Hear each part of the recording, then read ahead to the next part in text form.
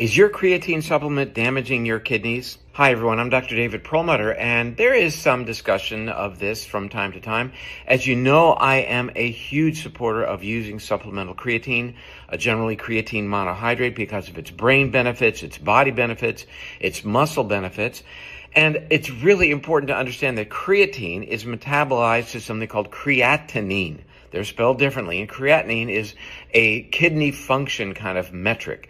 So when the creatinine goes up, it is not an indication that the kidneys are having any problem.